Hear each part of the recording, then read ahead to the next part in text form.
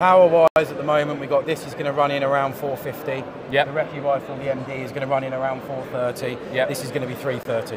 So perfect power limits if you've got a different choice of how you want to run these things. And again, this one being full auto, it is just an assault platform, so you can run around at your house. But the trigger units in here, yep. trigger groups will be pretty easily interchangeable. Yeah. So you can turn them into semi or nice. So So this one could be quite easily modded to a DMR if they you want can that all short. become one another, Yep. basically. So